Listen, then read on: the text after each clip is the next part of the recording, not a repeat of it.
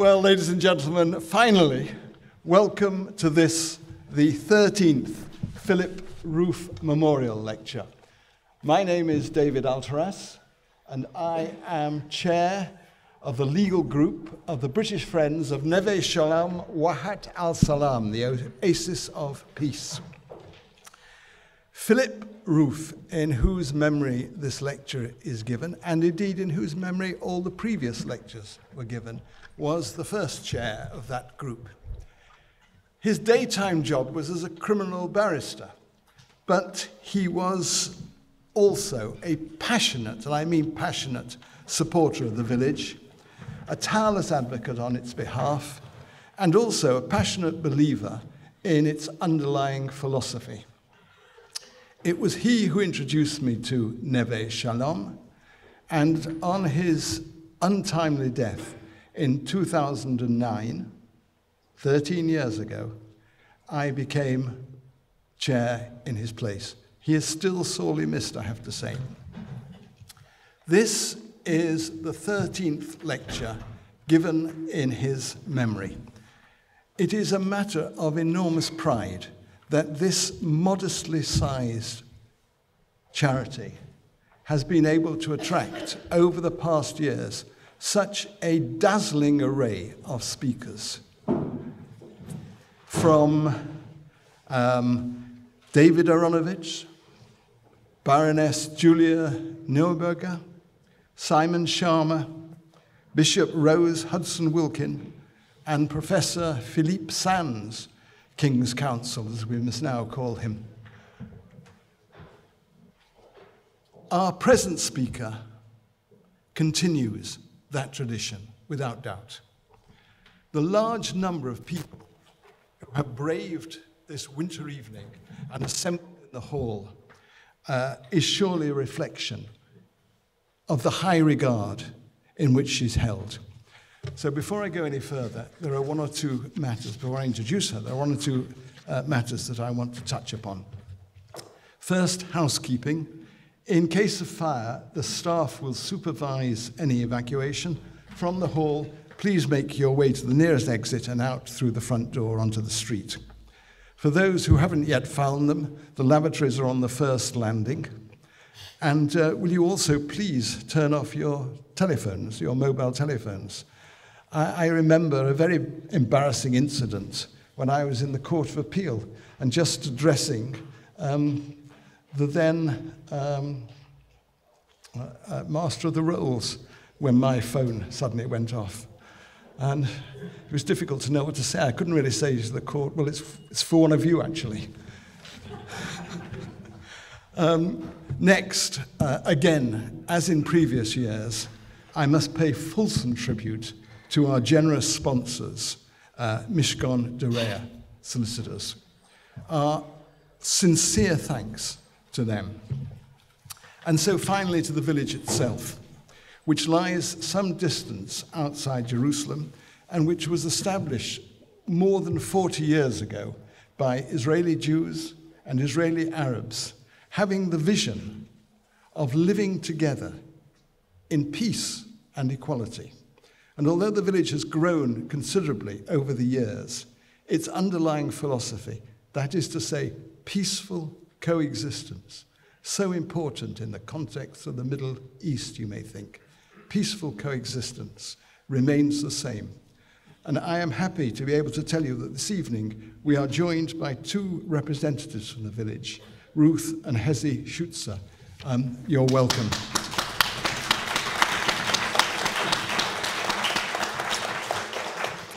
The village boasts a primary school attended by about 300 Jewish and Palestinian children in roughly equal numbers, drawn from the village itself and from the surrounding area. This is important. All the teaching is bilingual. It is in Hebrew and in Arabic. It, you may think, provides a unique opportunity for the children to learn together, to play together, and to form friendships, allowing them to view each other as human beings, not as a representative of the other. There's also a school of peace in the village where Jewish and Palestinian participants of all ages formally meet to explore their respective national, cultural, and ethnic identities with the help of trained Arab and Israeli and Jewish facilitators. The youth workshop is part of that program, where annually some 60-odd high school students, equal numbers from each community, meet and spend 3 days in the village, talking to each other in structured sessions, but also outside structured sessions, informally amongst themselves during those 3 days. For many, that will be the first time that they have met anybody from the other side. And I have spoken to a number of representatives of the village, and that is not an exaggeration. Tens of thousands of Jews and Palestinians have passed through these workshops and courses and taken advantage of them. So far, I've spoken in positive terms, but inevitably there have been some strains. Fighting in Gaza tests internal harmony. Extremists on both sides of the divide oppose the very idea of the village. There have been arson attacks on the buildings in the village, including the library. Anti-Arab slogans have been daubed on the walls of the primary school. Government support for the school is minimal, so that it now depends largely upon sponsorship from international charities such as ours. The recent election in Israel, I have to say, these are my own words, the recent election in Israel has brought to power a reactionary government, including, and I again emphasize, this is my own view, some frankly racist representatives. Yeah. And it has caused some dismay amongst the village and its supporters in Israel and abroad. But now I must ask the children to speak for themselves. Could we have the video, please?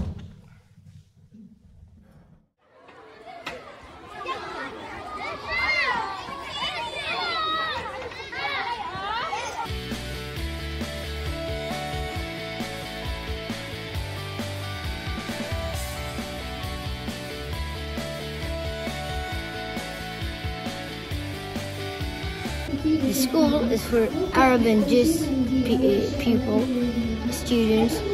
I love that we are both of us in this school. I love Jews and Arabs. I love both of them.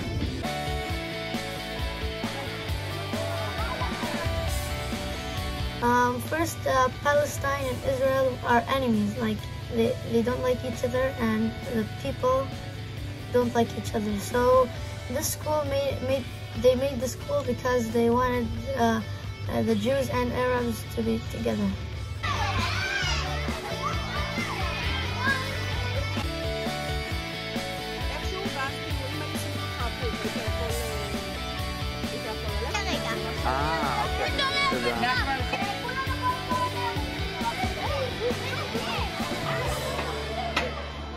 שואלים בעיקר כאילו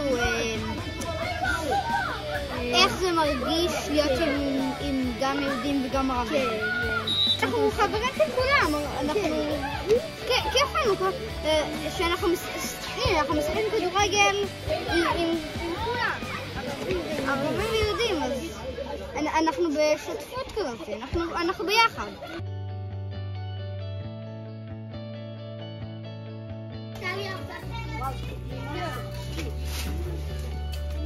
We have our difficulties, but on the other side, it's very normal, you know?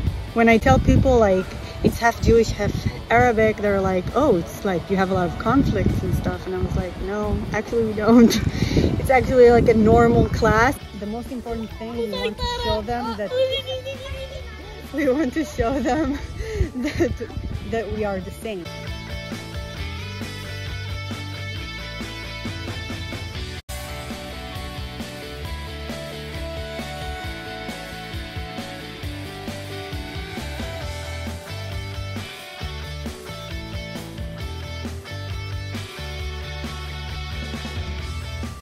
There's no racism, and everybody plays together.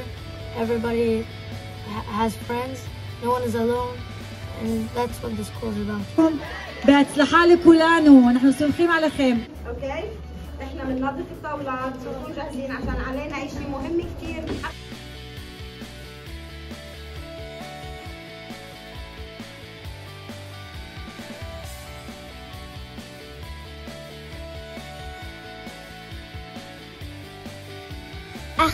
הכי מעניין זה ללמוד את שלוש השפות ביחד, אנגלית, עברית וערבית.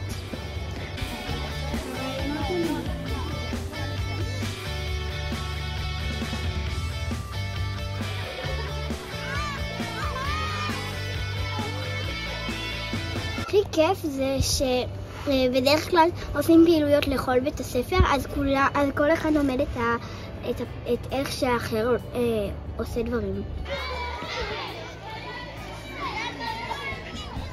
זה מאוד מיוחד לדעתי, וזה גם השם תואם את זה. נווה שלום. I think both of them are people in the air. I don't say he is Jewish, he is Arab. I say your name.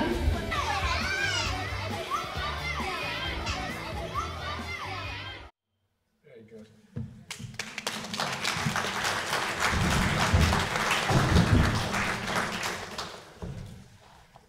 I'm sorry there was some trouble with the lighting, but I hope everybody managed to see the film, which is, I think, quite an inspiring film. Now to our speaker. Could we have lights, please? The house lights take a moment to warm up. All right, I'll continue to talk. Baroness Brenda Hale of Richmond, the Spider Woman, as she is known to so many members of the public. She must be absolutely sick and tired of being called that. Needs little introduction. For lawyers, she's always been a formidable presence. First as a professor of law at Manchester University, then as a ridiculously young member of the Law Commission, tasked with reviewing the law and recommending reform, then as a Lady Justice of the Court of Appeal, and then finally as a Justice of the Supreme Court, eventually ending up as its president. When I wrote the introduction to this lecture, as I did, that her judgments and opinions are written in a style that renders them easily accessible, highly persuasive, and always sympathetic, I wrote that from my own experience, having often used her judgments and her opinions in the course of, not always successful, but in the course of legal argument. Personally, I had the great pleasure of getting to know Brenda when I was a pupil barrister in 1969. And we became, I hope she will agree with this, we became friends. So now, ladies and gentlemen, may I give you Baroness Brenda Hale of Richmond.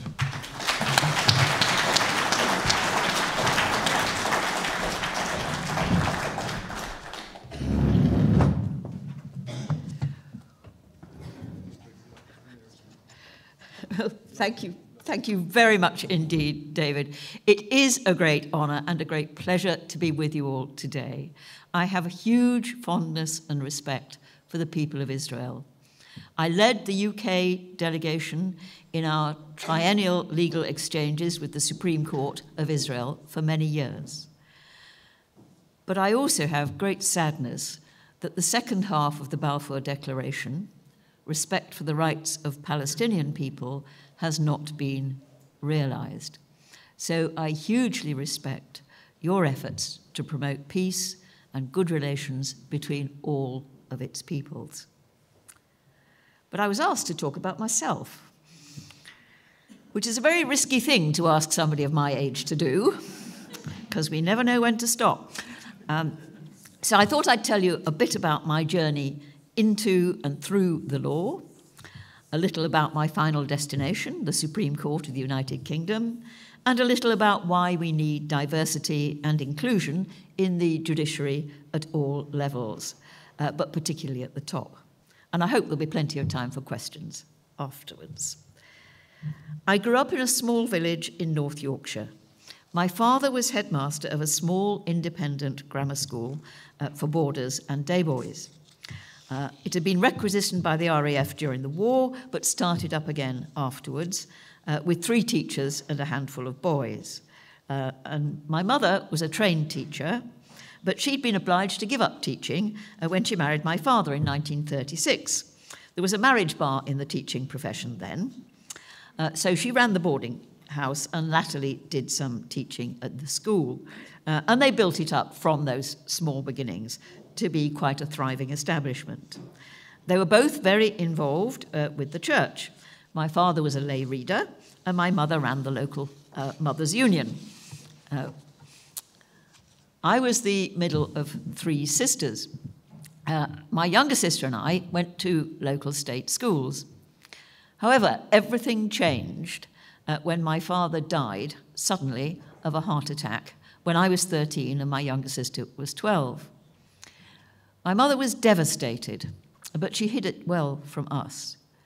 She provided a wonderful role model by dusting off her teaching qualifications and becoming the head teacher of the local primary school, which meant that we could stay at the local high school in the same village with the same friends. Whenever I'm asked for my female role models, which I frequently am, my mother is undoubtedly one of them. We learnt a lot from her. But village life was very different in those days. The village community consisted of the local farmers, local farm workers, local tradesmen, and other workers on nearby Catterick garrison. There were very few professionals, just the vicar, the doctor, and the teachers. So we were incomers and outsiders. We were also unusual in that it was taken for granted that all 3 of the Hale sisters would go to university if we could.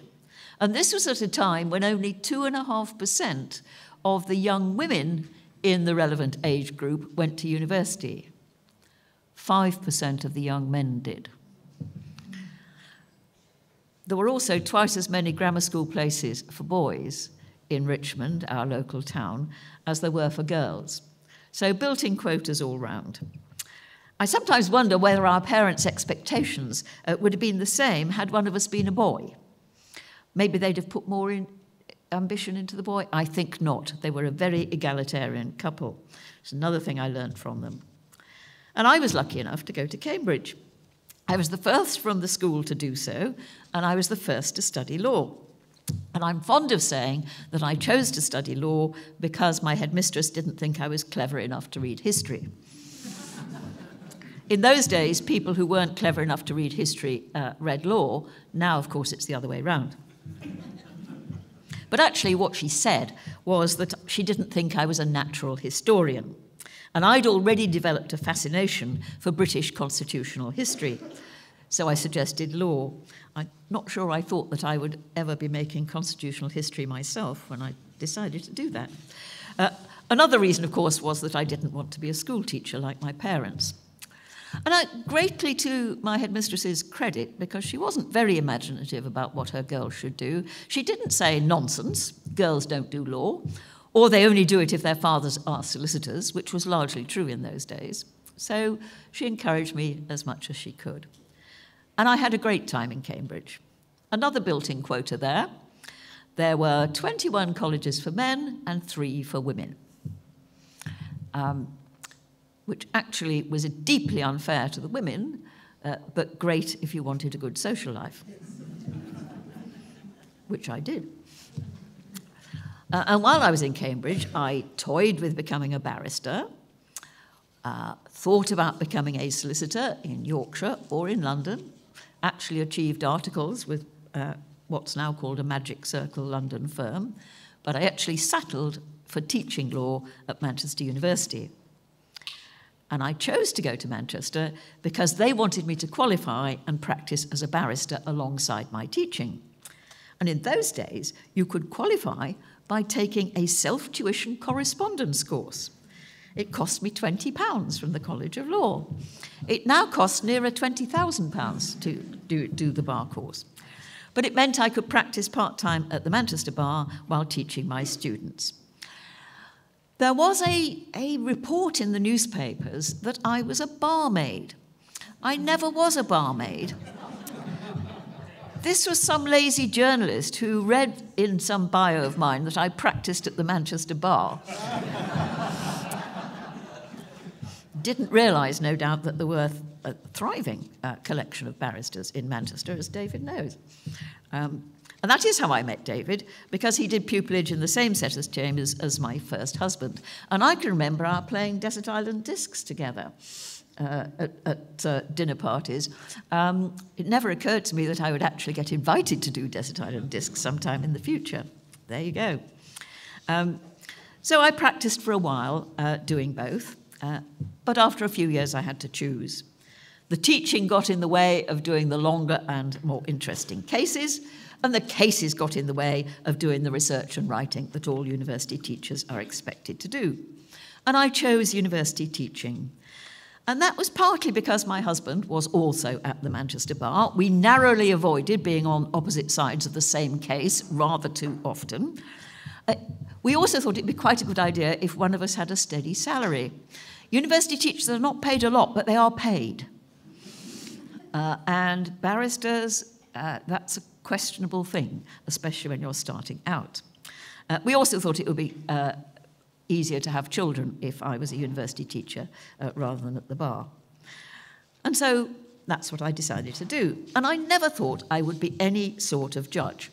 After all, the first woman full-time judge had only been appointed 10 years earlier in 1962, so it wouldn't have been a very realistic ambition. But I had to get my academic show on the road. And one thing led to another.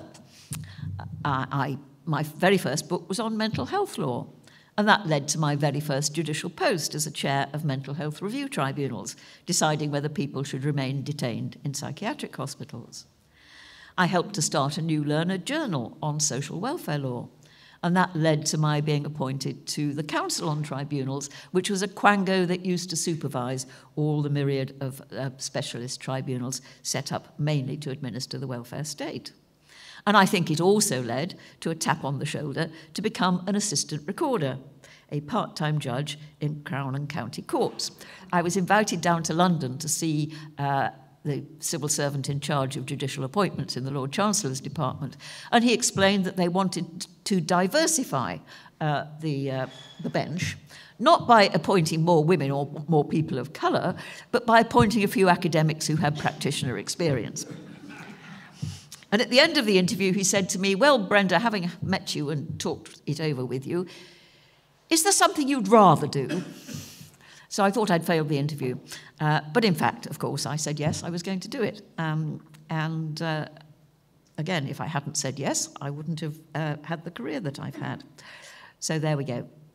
Then I wrote a big book on family law, and that, I think, led to my becoming a law commissioner, a statutory body which promotes the reform of the law. And I spent 9.5 happy years there. I never thought that my biggest project, the Children Act, would become the title of a novel by Ian McEwan and a film starring Emma Thompson. The Court of Appeal judge who advised Ian McEwan about family law to help him write the book always used to say that she made a much more convincing family division judge than he ever had, which I think is true. There we go. I won't tell you who it was. Anyway, 9.5 years on the Law Commission led to the High Court bench in January 1994. And McEwan gives a reasonable picture of life as a family division judge, although the life and death decisions he describes are comparatively rare. Most of the work is taking children away from their families, in practice their mothers, sending runaway mothers back to Australia or wherever else they have run away from with their children but without permission, trying to get children to see their fathers, trying to protect women and children from violent and abusive men, and trying to get fathers to provide properly for their families. That's mostly what it is. So it's mostly oppressing women, really. But somebody's got to do it. And it is extremely interesting work because every family is different and every problem is different. The law isn't particularly difficult, but the problems are. The standout example of a case when I was in the family division was deciding where somebody should be buried. This was an Australian Aboriginal young man who'd been adopted as a young child in Australia by an English family and brought up here. And he was killed in a road accident. But by a chapter of strange events, he had been in contact with his Australian family, and they wanted his body returned to Australia so that his bones could be scattered in the ancestral homelands, whereas his English family wanted him buried here next to his adoptive father, who'd already died, so that there would be a grave for his young daughter and his partner to visit. That was what the dispute was. There's no law to tell you how to decide a dispute like that. What do you do? Well, how many of you would have sent him to Australia? And how many of you would have kept him here? That's the usual division. Of course, I've not told you the whole of the facts of the case. There were lots of quite interesting, complicated facts about the case. I decided that I had to look at the interests of the Australian family, the English family, and above all, of his young daughter. And if I looked at all of those interests, the interests of the young daughter in having a grave to visit when she had lost her father so very young seemed to me to tip the balance in favour of remaining here. But the Australian family was very much against cremation, and so the English family agreed that they would not have the body cremated and it would be properly buried. So there was a degree of compromise went on, and that there would be proper rituals for the Australian family to perform beforehand. So I hope it all worked out all right. Anyway, that was an absolutely fascinating case. Absolutely nothing like it, probably ever before or ever again. Anyway, after 5 years in the High Court, I was promoted to the Court of Appeal, sitting in the civil division, hearing all sorts of cases, family, property, contract, commercial, public law claims, not crime, because there's a separate division dealing with crime. And the standout examples of cases in the Court of Appeal concerned women who never meant to have a child but became pregnant as a result of medical negligence. Now, House of Lords had already decided that they couldn't get the cost of bringing up a healthy baby, because a healthy child is a blessing and a delight. So, obviously it's quite wrong to compensate you for having to bring the child up, even though on normal principles that would be the law. But we had a case which involved the extra cost if the child was disabled. Could you get that? And we in the Court of Appeal decided that you could. And the hospital didn't appeal. But what if the mother's disabled? In fact, this particular mother was blind. And so it's obviously going to cost her more to bring up the child that she never meant to have. So could she get the extra costs of bringing up a healthy child? Well, in the Court of Appeal, we held that she could. Went off to the House of Lords, and the House of Lords were divided. 3 of them said yes, she could, and 4 of them said, no, it's wrong to give you damages for bringing up a healthy child, but we recognise that this is a gross invasion of this woman's autonomy and right to live her life the way she wanted to do, so she could have a not nominal sum to compensate her for that. £15,000. Well, that was a totally new remedy that they invented. I was quite glad because I had said an awful lot in my judgment in the first case about what having a child means to a woman, and that what it brings with it is not so much financial cost, but caring responsibility. 24/7 until the child is old enough to look after themselves, which may be when they're 40, if you're lucky. You know, that's the responsibility that her mother shoulders when she has a child that she never meant to have. And I did go to town on it. And I think that must have had some effect on their lordships, because at least they decided that this woman should have something. So there we go. So shortly after that, I was promoted to the House of Lords. And that was then the top court for the whole of the United Kingdom, not just England and Wales, presided over by the Lord Chancellor, head of judiciary, but also a senior member of the government and Speaker of the House of Lords, although in practice he hardly ever sat as a judge. The judges were life peers called Lords of Appeal in Ordinary, because they were paid, set up by statute in 1876. They only heard cases raising arguable, i.e. difficult, points of law of general public importance. So all the cases were interesting and very varied. And I think probably the standout examples of cases which came my way in the House of Lords were 3 cases challenging the Hunting Act 2004. Now, you know that was the most controversial piece of legislation in the whole of the Blair years. Took up more time than anything else. And we were asked, firstly, was it a valid act of Parliament at all? Well, we held that it was. Secondly, was it compatible with the Human Rights Act? We held that it was. And thirdly, was it compatible with European Union law? We held that it was, but it was all great good fun. But by the time that I joined the House of Lords, it was already clear that the position of the Lord Chancellor was untenable, and the presence of the highest court in the upper house of Parliament was wrong in principle. Parliaments pass laws, judges apply and interpret them, and also develop the common law.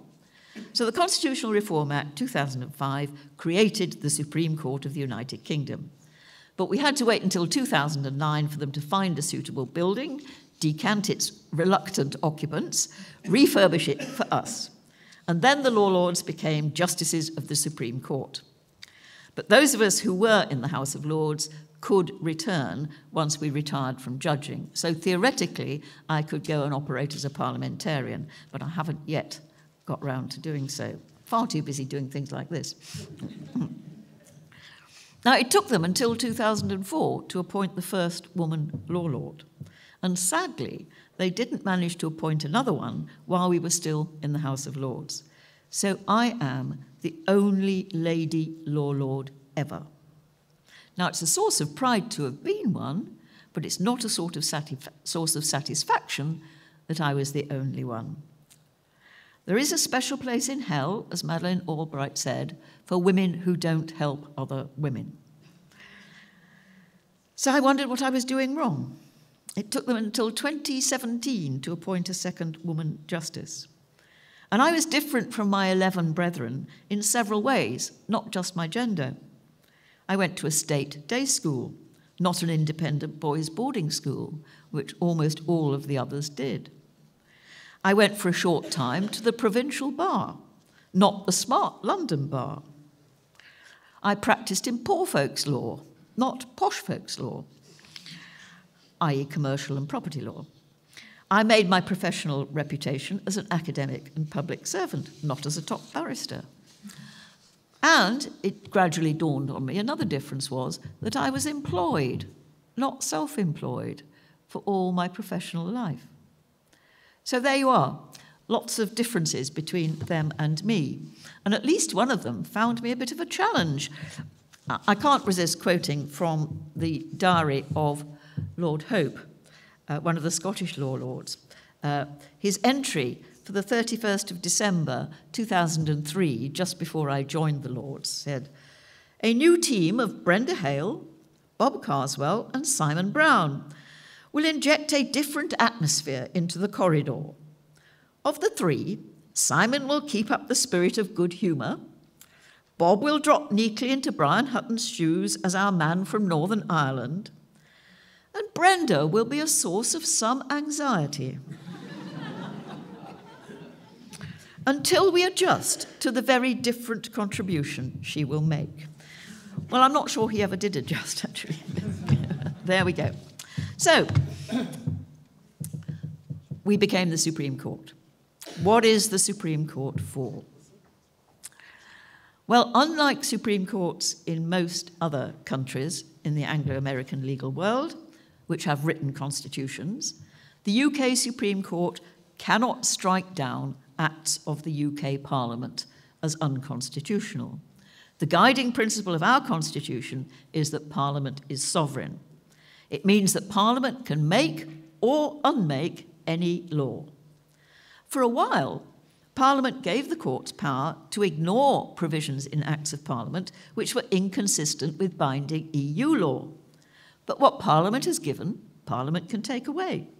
So when the European Communities Act 1972 was repealed, the power to ignore provisions in UK Acts of Parliament was taken away. Now, our relationship with the European Convention on Human Rights is quite different.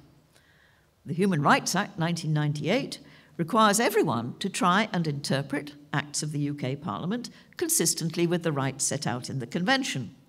But if we can't do that, the most any court can do is make a declaration that it is incompatible. This leaves it and anything done under it intact, but tells the government and Parliament that we think the UK will lose if the claimant complains to the European Court of Human Rights in Strasbourg. To its credit, the government and Parliament have acted to correct all the declarations of incompatibility that have been made to date, apart perhaps from one, the one about prisoners voting. They were very reluctant to do anything about, and eventually all they did was make some administrative changes which the Council of Europe reluctantly agreed were sufficient. But why do we have a Supreme Court at all? Isn't one tier of appeal enough? Well, there are three reasons, which seem good to me. First, its decisions ought to be better than those of the courts below. It hears far fewer cases. It has more help from the lawyers who conduct them and from its own judicial assistants. It can take time to think things through in principle. It's not bound by the decisions in the courts below, as they are. It is not even bound by previous decisions of the House of Lords or Supreme Court, although it doesn't often depart from them. It sits in panels of 5, 7, 9, or on two memorable recent occasions, 11. The theory is that the more heads are thinking about a problem, the more robust the answer will be. Second, there has to be a top court for the whole United Kingdom. There are separate justice systems in England and Wales, Scotland and Northern Ireland, but there's a lot of law which is common to the whole United Kingdom. This is mostly statute law, tax, social security, immigration and asylum, laws based on international treaties, including human rights law, employment and equality law. But there are also areas of judge-made law, which everyone agrees ought to be the same throughout the United Kingdom. The best example is the law of negligence, which is derived from the famous Scottish case of Donoghue and Stevenson about the alleged snail in the ginger beer bottle. So we need a top court which can resolve differences of opinion between the courts in England, Scotland or Northern Ireland. And we also need a top court whose decisions on an issue of UK law will be binding on courts throughout the United Kingdom. And then thirdly, we need a constitutional court for the whole United Kingdom. This has been so ever since the Government of Ireland Act set up separate parliaments for the North and South of Ireland in 1920 and gave them defined but limited powers to pass their own legislation. It's been even more so since 1998, when parliaments were set up in Scotland and Wales with defined powers to make laws for their own countries. So the Supreme Court has to decide whether those laws are within the powers which the UK Parliament has given them. So this means that we can strike down acts of the Parliaments of Scotland, Wales and Northern Ireland, which are not law because they're outside their powers. There's even a procedure for the law officers to refer bills passed by the parliaments before royal assent and other devolution issues direct to the court to see whether the devolved institutions have acted within their powers. And the most recent example, which you'll all have heard about, was the reference by the Lord Advocate, the Scottish equivalent of our Attorney General, of the proposed Scottish independence referendum bill to the Supreme Court, which rather unsurprisingly the Supreme Court decided was not within their powers. But there are other constitutional cases defining the relationship between the three organs of government: Parliament, the government, and the judiciary. One example was the first Hunting Act case, where it was alleged that the act was not a true act of Parliament because it was passed without the assent of the House of Lords. So there we go. But the most famous cases recently have been about the relationship between our government and our Parliament. The first case brought by Mrs. Miller was about whether the government could give notice to leave the European Union without the approval of Parliament. Treaty making is one of the prerogative powers of the Crown, now exercised by the government. So the government can make or unmake any treaty. But the government cannot change the law unless Parliament has given it power to do so. Making or unmaking a treaty doesn't normally change the law. This is long-established constitutional law. But leaving the European Union would automatically change the law. So it's alarming, to say the least, to see the Lord Chief Justice of England and Wales, the Master of the Rolls, and a senior Court of Appeal judge being labelled enemies of the people by a certain newspaper simply for reaffirming the well-established principle that the government could not, without parliamentary approval, change the law. And this, of course, was upheld in the Supreme Court. The second case brought by Mrs. Miller was about whether the Prime Minister could lawfully advise the Queen to suspend the operation of Parliament for 5 weeks out of the 8 remaining before the UK would automatically drop out of the European Union unless the deadline were extended. The High Court of England and Wales, in the case brought by Mrs. Miller, held that this was a political question with which the court should not get involved. The Court of Session in Scotland, on the other hand, in the case brought by Miss Joanna Cherry, QC as she then was, MP, and 70-odd other parliamentarians, held that the advice given to the Queen was unlawful, void, and of no effect, so that Parliament had not, in fact, been prorogued. Well, they couldn't both be right. There's only one UK Parliament. It either had or had not been prorogued. So the Supreme Court had to decide the case, and we also had to do so quickly. Otherwise, there would have been no point if the Scots happened to be right. And of course, we decided that the Scots were right, although not for exactly the same reasons. And Parliament resumed the next day. What we were not deciding in either case was whether Brexit should happen. That had already been decided by the government, which had agreed to abide by the will of the people expressed in the referendum, even though it was not legally binding. Now, it's an important illustration that judges in the United Kingdom are not appointed for political reasons. This was true even when the Lord Chancellor was responsible for judicial appointments. My first 2 judicial appointments, as an assistant recorder and then as a High Court judge, were under Conservative Lord Chancellors, Lord Hale and Lord Mackay. My next 2, to the Court of Appeal and the House of Lords, were under Labour Lord Chancellors, Lord Irvine and Lord Faulkner, which I think tells you that it's not political. The last 2 were under the new system of independent merit-based selection introduced by the Constitutional Reform Act of 2005. That was as Deputy President and then as President of the Supreme Court. And I can honestly say that I didn't know the politics, if any, of almost all my colleagues on either the House of Lords or the Supreme Court. There were 2 I could make a jolly good guess about. One because he had been Solicitor General for Scotland in a Conservative administration, and the other because long ago he had written a book denouncing the concept of equality with a certain leading Conservative politician. Now, the new system has replaced the old tap on the shoulder after secret soundings method of appointment. It's definitely led to a much better gender balance on the bench at all levels, except, sadly, now the Supreme Court. We got up to 3 women out of 12 in the Supreme Court, and then all 3 of us retired, and they've only managed to appoint 1 woman to fill the vacancy. So there are now more men called David who went to Cambridge sitting on the Supreme Court than there are women, which seems rather sad.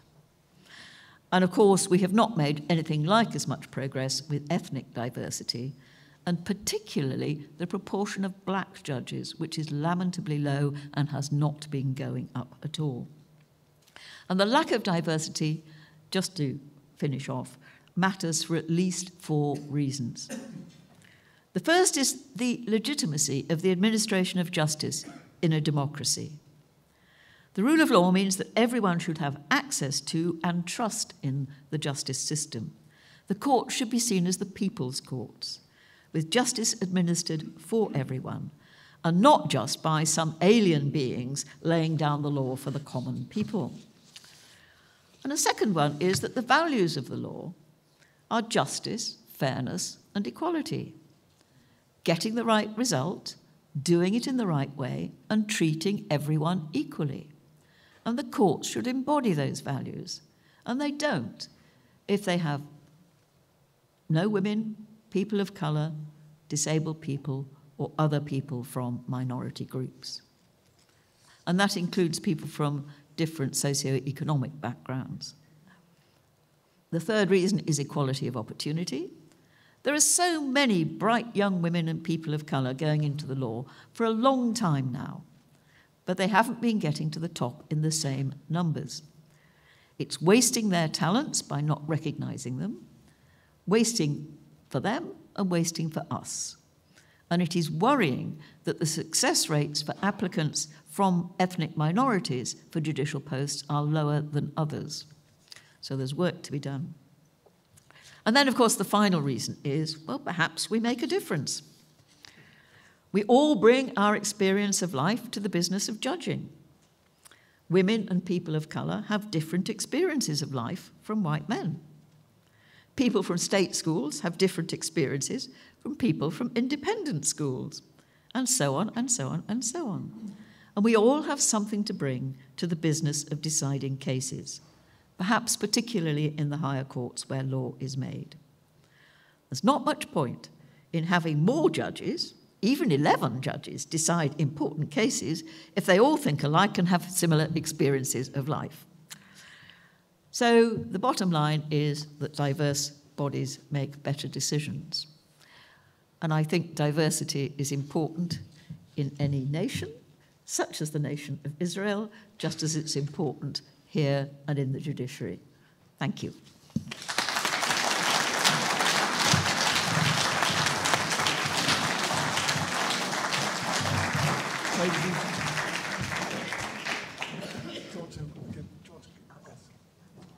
Ladies and gentlemen, I will now take questions, and I will ask Tal to be the roving microphone holder. So anyone has any questions, please put your hand up. I can see Mohammed straight away.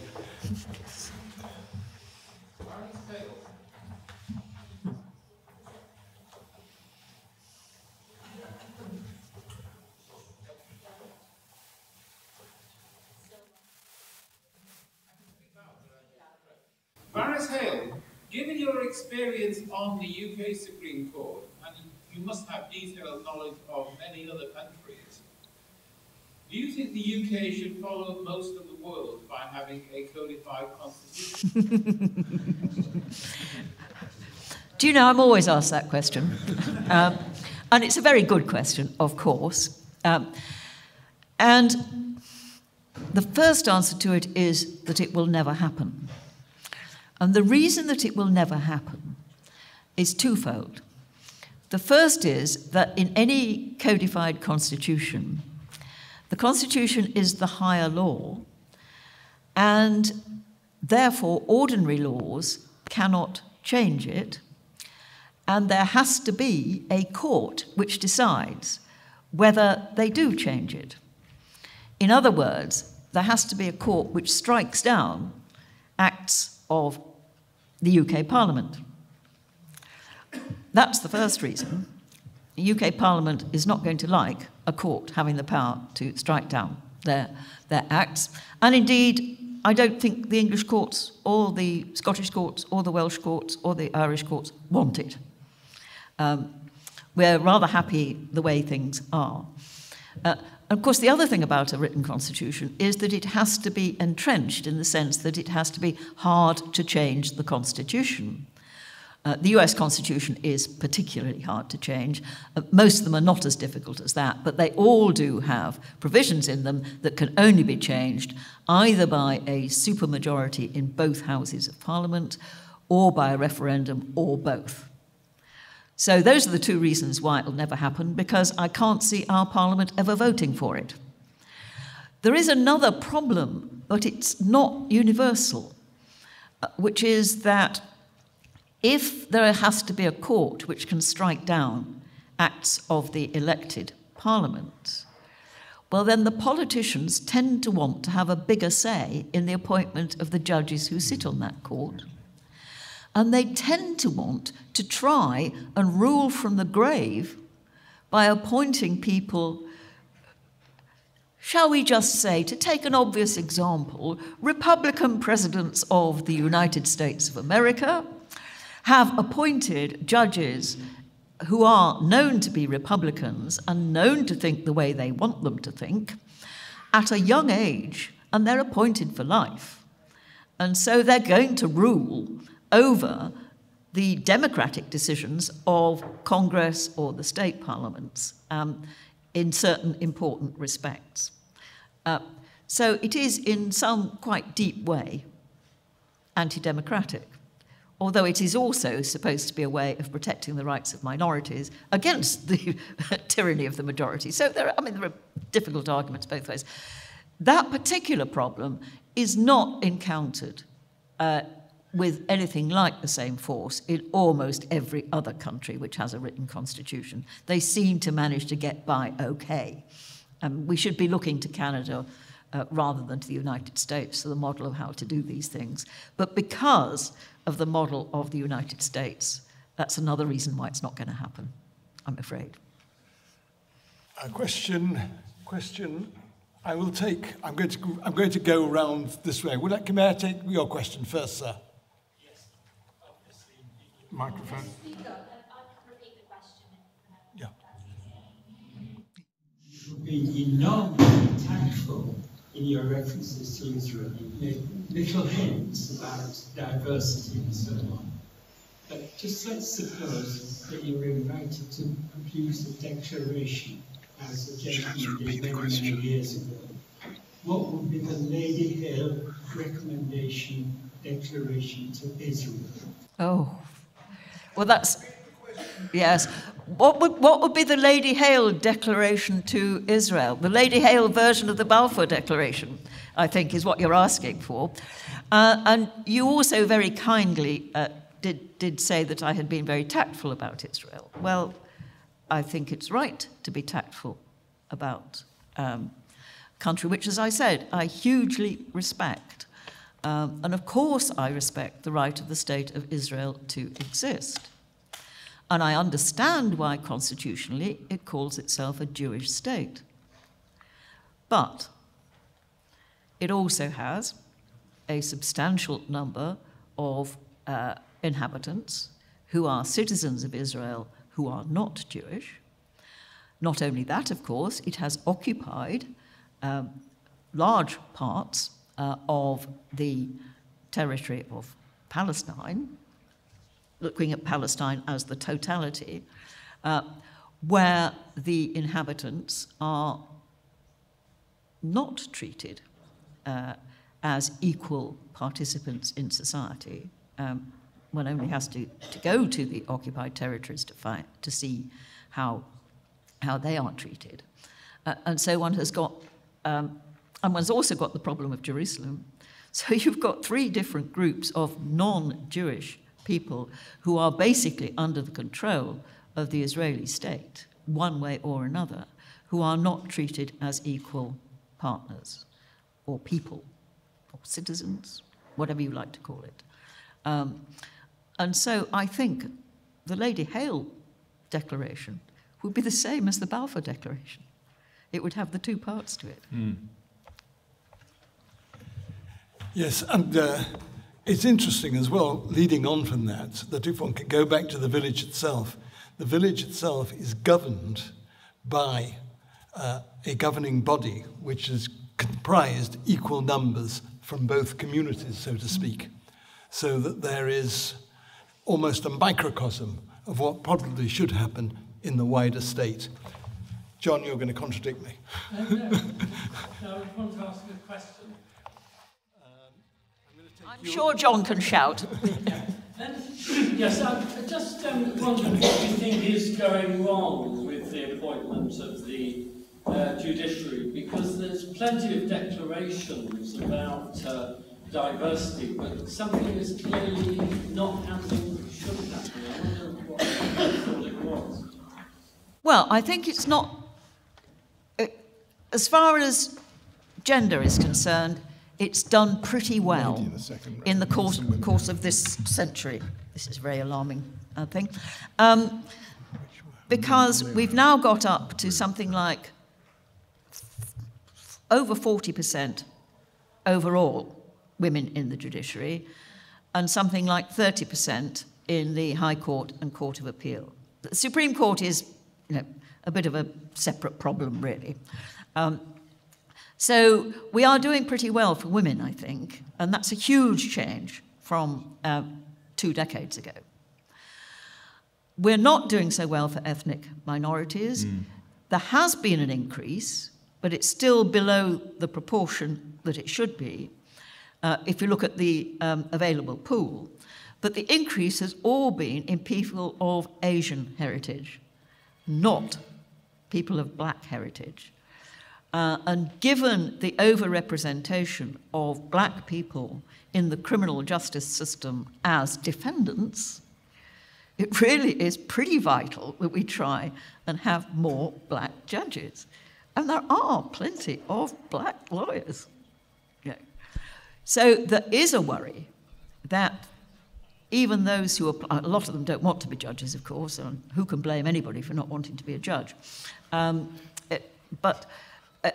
is a worry that the failure rate of those who do apply from ethnic minorities is greater than the failure rate of other groups. And that is a worry because one suspects that there are various hidden forces at work there. It won't be racism as such, but it will be all sorts of little things that happen in the course of any appointments process, which means that people don't somehow fit the bill. And clearly that's got to be addressed. Somebody has got to think of ways of addressing that. We still have huge assumptions about who gets what sort of judging job, don't we? I mean, you know as well as I do. You know, the assumption is that the top QCs become High Court judges. The successful but not quite as successful barristers and some solicitors become circuit judges. Solicitors become district judges, both in the county courts and in the district courts. And anybody can be a tribunal judge. And diversity in the tribunal judiciary is excellent, which tells you something, doesn't it? And so I think that those stereotypes, do take a lot of cracking down. I think the JIC is aware of the problem, but there's also a question of consultation and whether consultation produces more of the same. It's called privilege hoarding. That's quite a nice phrase, isn't it? But we know what we mean. So there's quite a lot of thought going into this. But the important thing is to recognise that there's a problem, and then you can start looking for what the causes are and how to solve it. And it's only this century that really it's been recognised that there's a problem. So that's progress. I'm an eternal optimist, as you may have noticed. There was a lady on the front row, a second row, who has a hand up. By the clarity with which you express yourself. I wondered if you might have some advice for a barrister in training as to what makes for successful appellate advocacy in your opinion. Sounds like a personal question. It does, doesn't it? Yeah. Well, I'll tell you number one, and you've got it. Be audible. I am staggered by the number of experienced advocates who have difficulty making themselves heard. So, and if you can't be heard, you can't persuade. Appellate advocacy is pretty different from trial advocacy. Trial advocacy, the most important thing is to be able to get the right things out of the witnesses. And then to be able to, if you're doing a crime, of course, address a jury or make submission, persuade a judge. But it's getting the facts straight, or at least getting the story out in the way you want it out. That's quite a skill. Whereas, of course, appellate advocacy is arguing the law. Well, you've probably done lots of that. I think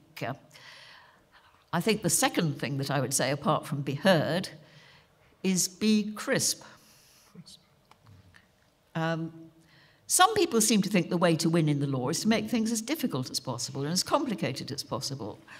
And that's a particular trait with lawyers who are handling cases which involve large sums of money. And I don't know why that's the case. Because the very best advocates at appellate level, certainly in the Supreme Court, are those who can make things sound absolutely crystal clear and simple.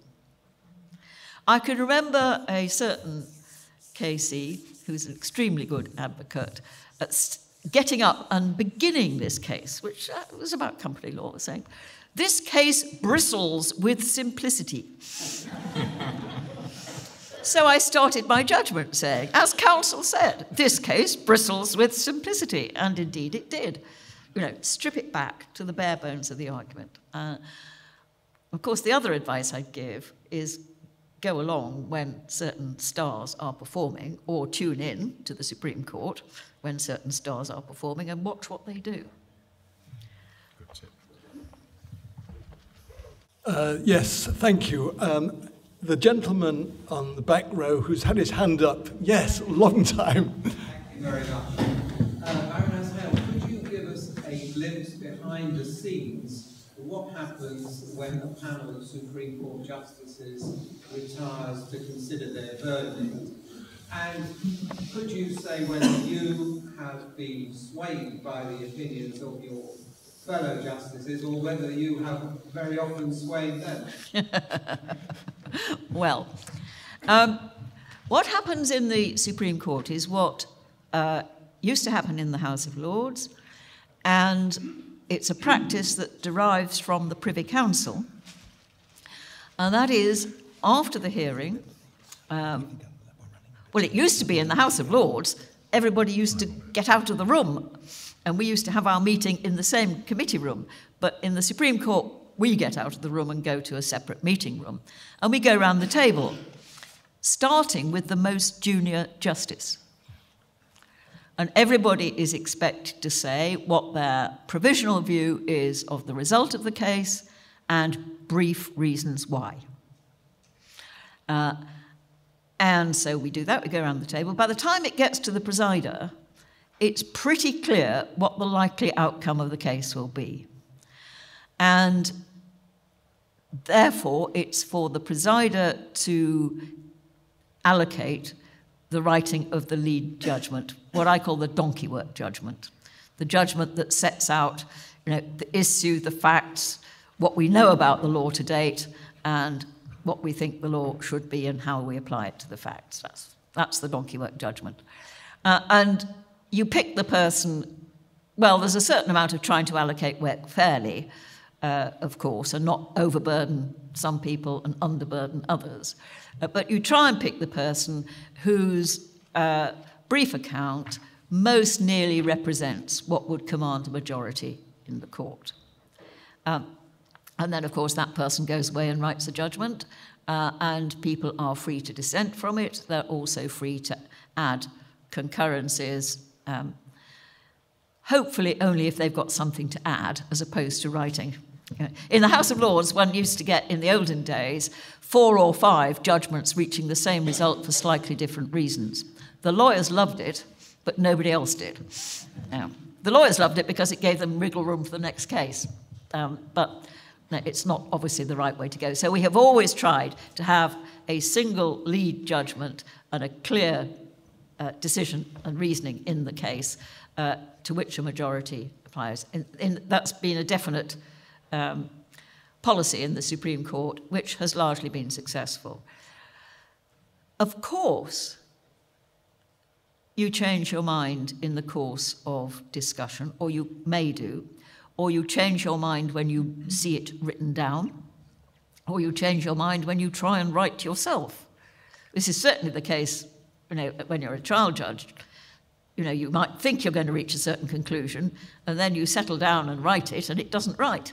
It doesn't make sense, doesn't add up, and so you can change your mind. So it is certainly possible for minds to be changed, and they can be changed during the course of the hearing as well. I was asked very recently by one of the top advocates whether oral advocacy made a difference. And I said, well, I hope it doesn't. One would like the case to win rather than the advocate to win. But the oral hearing makes a difference, because the interchange of views that happen when you're sitting round a metaphorical table with counsel and your colleagues certainly make a difference. And the debate in the meeting can make a difference.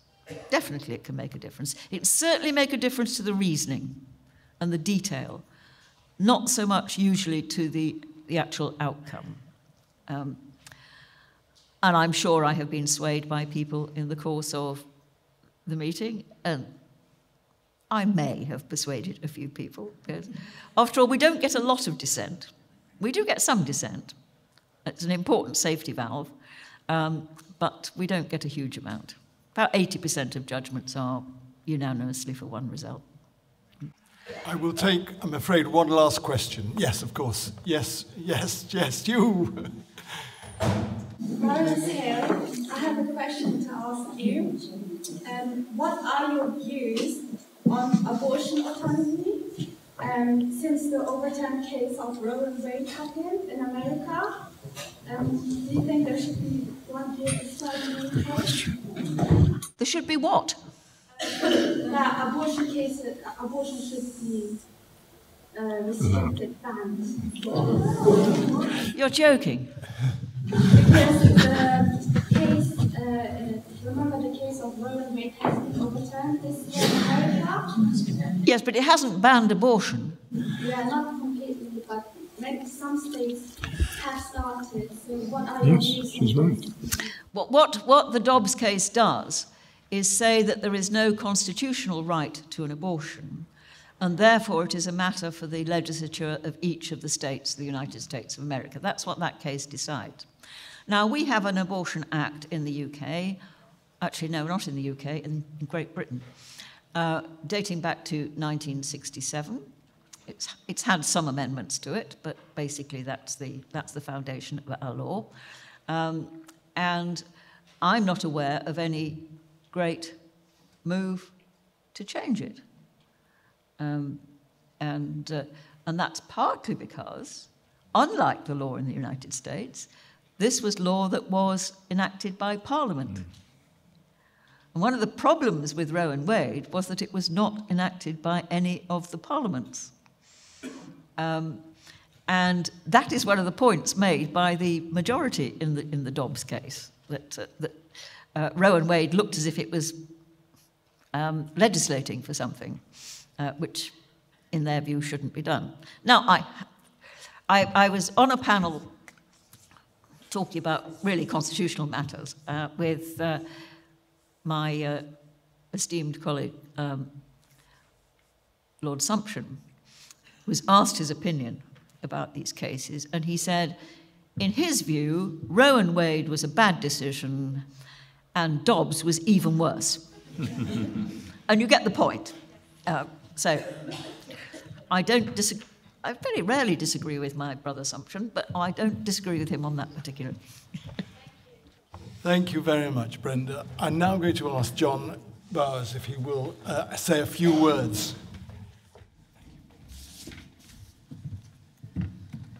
Well, after such a wonderful address, we can all see that Lord Hope was completely wrong to be anxious about Brenda joining the court. You've been a terrifically humane and rigorous judge, although every time I've appeared before you, you've found against me. Rightly, of course. I emphasize I'm not on a commission, but I would recommend Spider-Woman, Lady Hale's wonderful book. I'll just read you a short extract which perhaps sums it up. She says this: "This is a story of how that little girl from a little school in a little village in North Yorkshire became the most senior judge in the United Kingdom, how she found that she could cope, and how all those other people who feel they are imposters can learn to cope too. Some of them may even be men."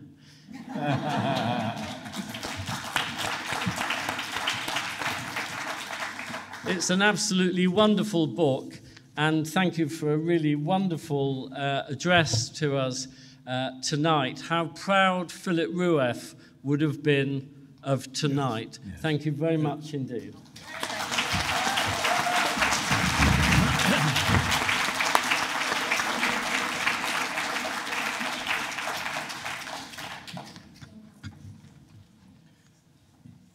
Good evening, ladies and gentlemen. My name is Lawrence Brass, and I'm the Vice Chairman of the charity Oasis of Peace UK. Our Chairman, Sir Andrew Burns, the former British Ambassador to Israel, is this week in Sweden, where he's holding an international seminar on Holocaust studies. He can't be with us. He's asked me to convey his apologies, but I think he's watching on Zoom. So hello, Andrew. I hope it's not too cold in Stockholm for you. And I'm sure that he would have been as delighted as I am to have heard such a wonderful speech. Brenda, thank you so much. My friends, I've been asked to say a few words tonight about the inspirational primary school at Neve Shalom, Wahat al-Salam, which, apart from the wonderful speech of Lady Hale, brought us here tonight, and to explain why I hope you'll support it. But the truth is, I've been made redundant by the brilliant video which you saw at the outset of the evening. And I want to tell you that that video wasn't some slick PR advertising spiel.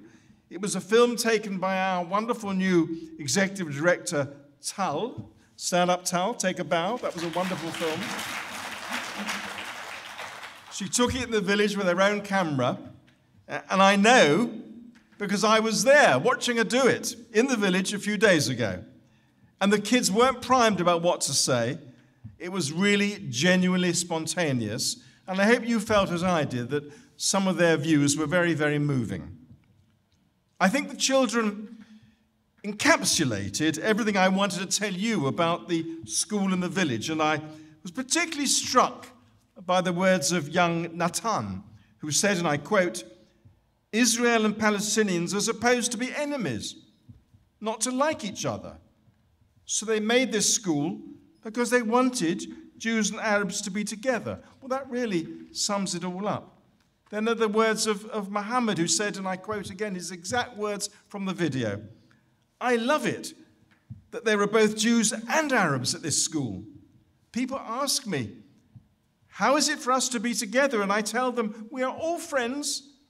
We enjoy playing football together. Everybody learns together and plays together. Everybody has friends. No one is alone. That's what this school is about." And again, what lovely, moving words. There's nothing much I can add to those words and the cameos that Tal so ably recorded. One of the little girls shown on the film confirmed, "We learn Hebrew, English, and Arabic," she said. But I want to tell you, ladies and gentlemen, the problem is that the government in Israel aren't able to pay for the extra teaching staff that a unique school like our primary school in the village demands. So we, the British Friends, pay for those extra teachers that are needed, and we also pay for the special books, and I've seen them, and we've got the Schusters here will tell you, in the school, every book is half of it on the left side is Hebrew, the right side is Arabic, or vice versa.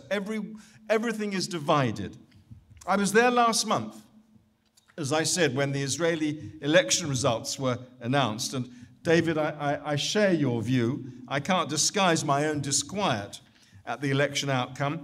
The new coalition that's riding back to power in Jerusalem is a rowdy alliance of ultra-nationalists whose mantra is exactly the opposite of everything that the village espouses.